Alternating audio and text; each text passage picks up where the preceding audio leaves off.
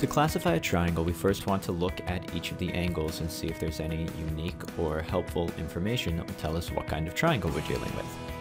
So to begin here, angle 1 is between 90 degrees and 180 degrees in measure. It's 120 degrees, which makes it an obtuse angle.